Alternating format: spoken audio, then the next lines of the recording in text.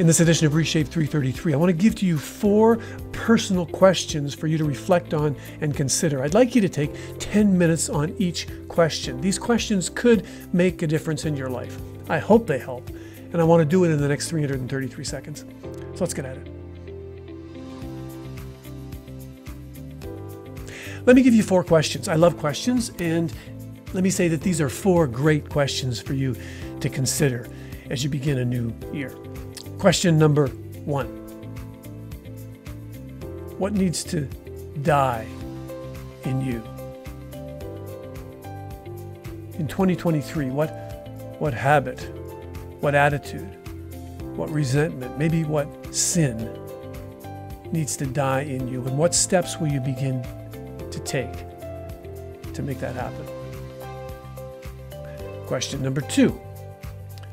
Bob Goff says, what constantly distracts us will eventually define us. What are your greatest distractions that could limit your success? And what one step can you take today to begin to curb or eliminate a distraction? Question number 3. Brené Brown says you can choose comfort or you can choose courage, but you cannot choose both. So in what area of your life or leadership are you trying to choose both courage and comfort? What step do you need to take?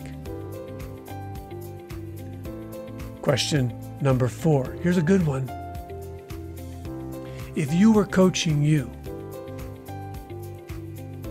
what would you say to you?